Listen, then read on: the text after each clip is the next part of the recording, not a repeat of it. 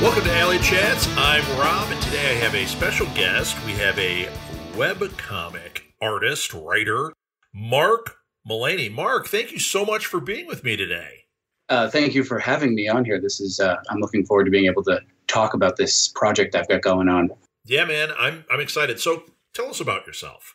I'm going to kind of break the fourth wall a little bit because we were just talking before this about you were suggesting treat it like I'm pitching to people in Artist Alley at a Comic-Con. But for my case, I don't actually go to a lot of Comic-Cons because I'm cripplingly terrified of people.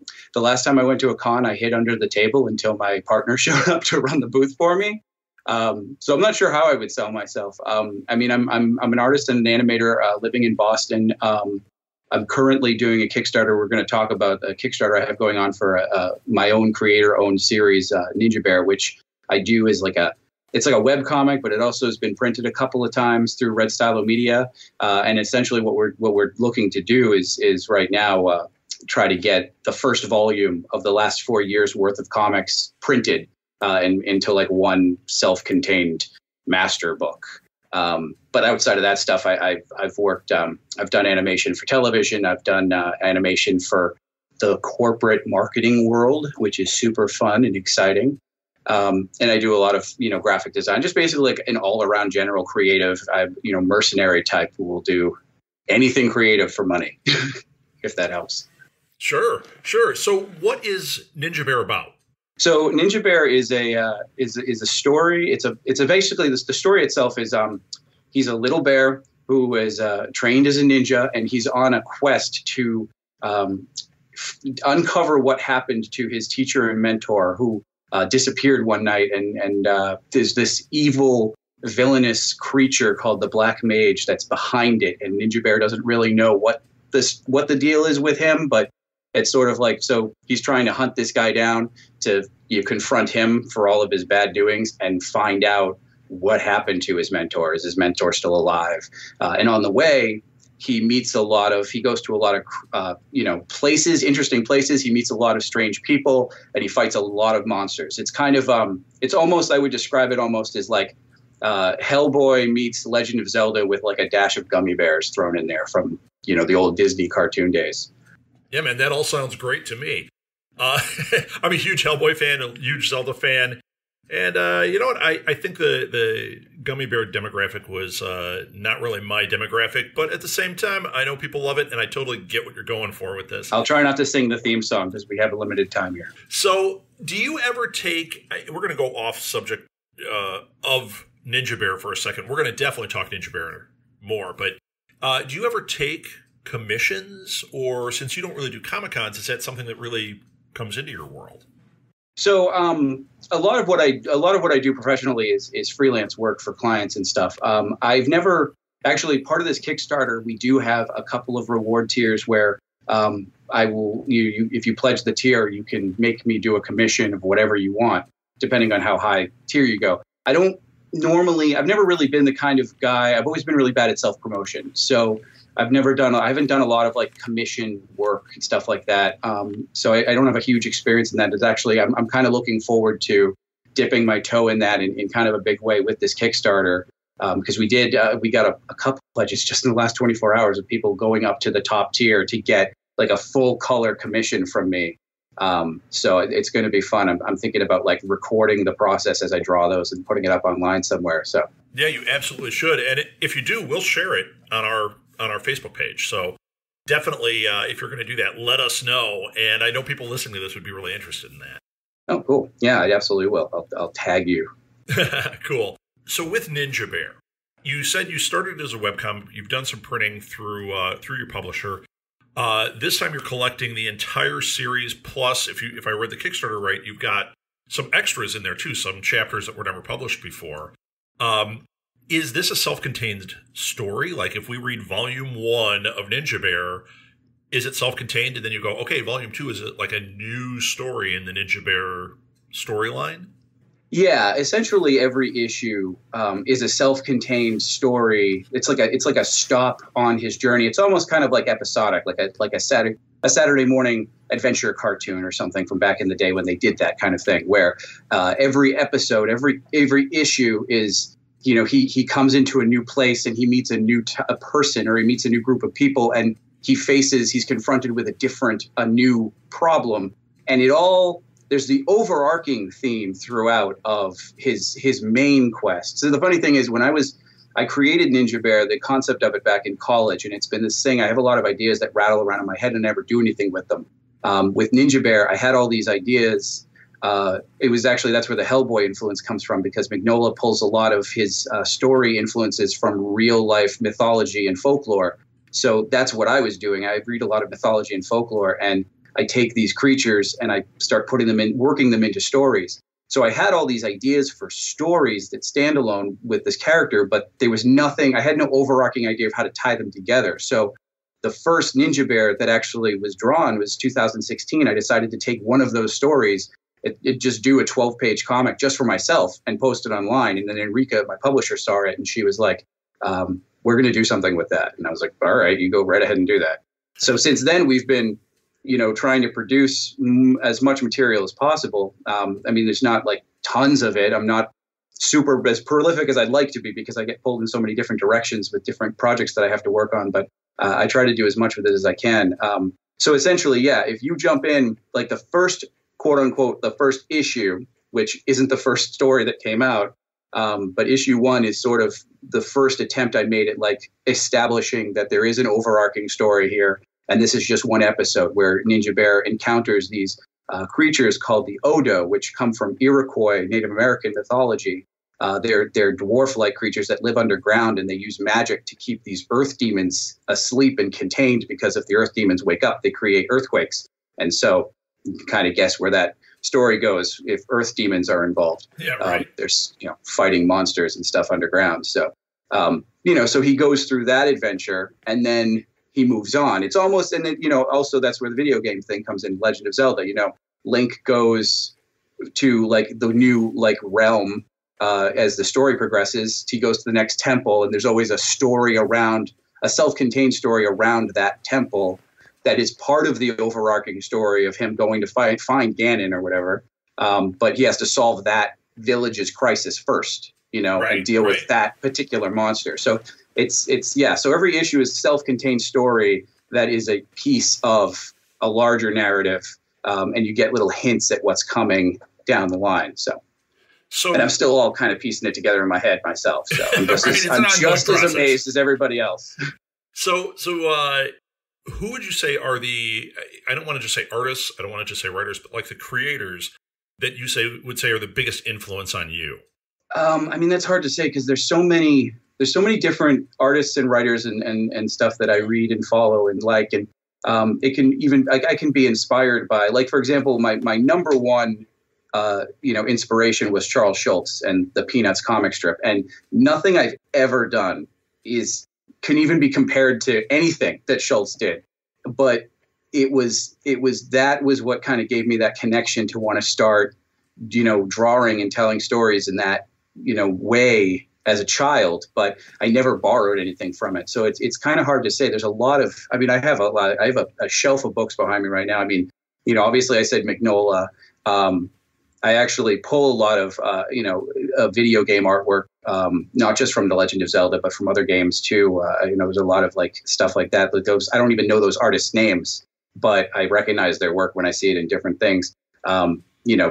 Jamie Hewlett is a book right behind me that comes to mind right now, from the Gorillas and Tank Girl. His stuff is fantastic. It gives me something to aspire to. But yeah, that's like the hardest question for me to answer. Okay. It's like I think you gave a fair answer, man. I think that was fair. So if this was your dream con, I'm going to make you an even harder question. This is your dream con, and you've gotten over your fear. You're out from under the table. Who would you be most excited to meet? See, now that's the thing, because it's also hard for me to say I want to meet somebody that I respect, because it's like, come on, man, give me one. Give me one that it's your dream con. Like, if they showed up, you'd pass out. I mean, yeah, there's plenty of guys like that. I mean, if you're talking like a Comic-Con, if I just want to be like a Comic-Con nerd, I'd say going somewhere where I can meet like a guy like Bruce Campbell or something like that would be pretty great. I'm a big horror movie fan too, which you do see a little bit of that seeps into Ninja Bear. So those kinds of like actors and stuff that you see, voice actors as well. There's tons of people. Okay, so it's literally you get out from under the table and it's everybody, but Bruce Campbell might be number one. Yeah, no, he'd definitely be a guy. I'd get flustered. I'm flustered right now, but you're doing great. So with so many cons canceling and postponing, what is the best way that you can think of to support other creators? I mean, the social media is definitely the way to go in terms of, because I mean, the Comic-Cons were all about this way for artists to connect with each other and to connect with their fans back at a time when we didn't have the internet as widespread as it is now. So, it's still a great opportunity for people who are, into socializing to be able to go out and actually go on a little mini vacation and have fun. But, if that's not an option as it is now, like social media is definitely the way to go. Instagram, I think, is one of the best social media platforms for artists to be on right now. DeviantArt was a good one a few years ago, but I find myself using it less and less. Tumblr as well, because there's so much other stuff around it. Instagram, I'd have to say, is probably my favorite because it's literally just you can slap up a picture super fast. You put a little bit of text in there if you want to, and then it just goes out and people can look at it. And I mean, it's not the perfect way to look at artwork in a tiny little square on your cell phone, but in terms of connecting with the artists, I think Instagram is one of the best. What's that other one? Pinterest is probably another one as well in terms of just sharing images and being able to like look at people's artwork. So what would you say is the best way for people to check out your work? Instagram is where I'm the most active these days. I've done over the years, I've run the gamut from a Blogspot blog to Tumblr to Facebook, MySpace, all that kind of nonsense. But I find even nowadays with all the, I mean, like right now, I even have a website of my own, which because you had me send you a questionnaire and I actually forgot that I actually have my own website. It's markmullaneycreative.com. That's more of like my work site. So if you wanted to like hire me to make an animated video for your company or something, you can go check out my work there. But Instagram is really where I post the most like up to date stuff that I happen to be working on, whether it's promoting my Kickstarter or sharing Inktober drawings in October where I'm not the most consistent, with stuff like that. But, so I'd say Kickstarter, which I gave you the list on. So it's, I want to say it's Agent Mark 85 is my Instagram, I think. Cool. Yeah, I think it is too. You know what? We're going to put all this stuff in the show notes anyway, so people can find it there. And if they follow one, hopefully we'll get everything tagged properly, so they'll be able to find you no matter what. But it's good to hear that explanation out there too, because some people are auditory learners. So before we get to the social media links and all that, you've got a Kickstarter going on. Can you give a few details? Like, when does it end? What's the goal? Where are we at on it? Yeah. So the Kickstarter, first off, I just want to give a shout out to Kickstarter. Since they've come around, they've always seemed to be putting a lot of effort into trying to be the best platform they can be for the creators that use them to get their stuff made. And they've really kind of changed that landscape of like, you don't need to go to like a guy that has money and let him have control over you in order to get something out there. You can just go straight to the people. And to that effect, with this whole coronavirus thing, Kickstarter has allowed creators to apply to have their campaigns extended a week, which was great for us. At the time, we were really worried about where we were at, but we're actually doing a lot better now. And we may, quote unquote, hit our goal before our actual official first deadline. But our deadline now is April 17th with the extension. And as of today, we're 80% funded. So we're getting closer and closer to, the 100%, the much needed 100%. And we do have some cool stretch goals planned. So I'm really hoping we get to 100% in a reasonable amount of time so we can really push to get some of these other stretch goals, up there. But we also have been doing a lot of add-on stuff as well. Like today, we just announced that we did T-shirts. We designed T-shirts for the Kickstarter. So if you go on to the campaign and pledge now, you can also grab a T-shirt as well as a copy of the book and all the other weird nonsense that we've plugged in there as well. So the best way to find you on Kickstarter is to look up Ninja Bear, and it's Ninja Bear Volume 1 is the title, right? Yeah, Ninja Bear Volume 1. You can also just go to the Ninja Bear, ninjabearcomic.com, and there's a link right there on the front page to go right over to the Kickstarter. I think that's the easiest way to remember it. And ninjabearcomic.com is a great place to go, actually, because if you're unfamiliar with it or you want to kind of see if it's worth your time, the entire archive, basically, it's the way the comic is set up is I draw it for print. So it's like as a full page, and then I cut it up and I run it as a webcomic. So you get like every Tuesday I post up like a portion of the story, and I edit it. I cut it up in a way so that every strip, even though it's a part of like a full page, it's punchy enough where it's worth reading it for that day. So if you can go online right now and actually, as of last two Tuesdays ago, everything that's going to be collected in the Volume 1 that we're kickstarting right now has run on the website. So the website is all up to date with the Volume 1 that we're kickstarting. And just last Tuesday, we started an all new, never before seen storyline, which is it's in 2 weeks. It's 2 weeks going, so it's 2 strips of it up. So you can go and see the ongoing storyline, and you can go back to the archives and see all the other weird stuff that I've drawn over the years. Cool. One more thing. Why don't you, if you know it, throw out your social media one more time. I know you've got Twitter. I know you've got Instagram. If you don't know them, I know them. So if you know them, let's hear them. Yeah, no, I have them right here. I should have just pulled this email up that I sent you. So you can find Ninja Bear on Twitter at Ninja Bear Comic. And then you can find me, like my personal Instagram, because I don't have a separate one for Ninja Bear. My personal Instagram is Agent Mark 85, but like 85% of what I post is about Ninja Bear. And then you can find Ninja Bear on Facebook at Ninja Bear Comic, on Facebook, if you look that up. I have a Twitter account as well that I hardly ever use, which is Mars with a Z, MARZ 85 on Twitter. But I hardly ever go on there. So I wouldn't recommend it. You also have a YouTube channel, Agent Mark 85. And I do. One last shout out. The website is ninjabearcomic.com. Yeah, the YouTube one I threw up too because you had on the list. But like again, there's some stuff in there if you want to see like old animation stuff that I've done. But it's not something super updated very often. That's okay. This is the audience that's going to like something like that. So yeah, there's some interesting things to go up there. You can go up and see some of the cringy things I did back in college, and you can see some of the slightly less cringy things I've done since I got out of college in the last 10 years. Well, the stuff I saw looked all fantastic. So, Mark, it's been a real pleasure. Thank you so much for being on. And please, everybody, if you support Kickstarters, this is a good one. This is one you want to support. Help them reach this goal. Thanks again, Mark. Yeah, thank you so much.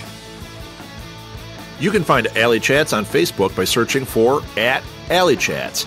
You can also visit us at our webpage, smgpods.com/AlleyChats, for links to all our episodes and other cool stuff. One easy way to support our show is to rate and review Alley Chats wherever you listen to your podcasts. Those ratings really help us out and help others find our show as well. Alley Chats is produced and edited by Rob Southgate for Southgate Media Group. Be sure to subscribe to Alley Chats because you definitely don't want to miss an episode. Thanks again to our affiliate sponsors, Hunt-A-Killer and Tweaked Audio. Links to them are on our webpage and in the show notes. This wouldn't be possible without them. Our theme song is by Benny and the No Goods. Check out their awesome music at bennyandthenogoods.bandcamp.com. If you're an artist or writer or creative type that would have a table at an artist alley and would like to be on Alley Chats, message us through the Facebook page or email us directly at southgatemediagroup@gmail.com and we'll set up an interview. Thanks for listening, everybody. We'll be back tomorrow with another fantastic show.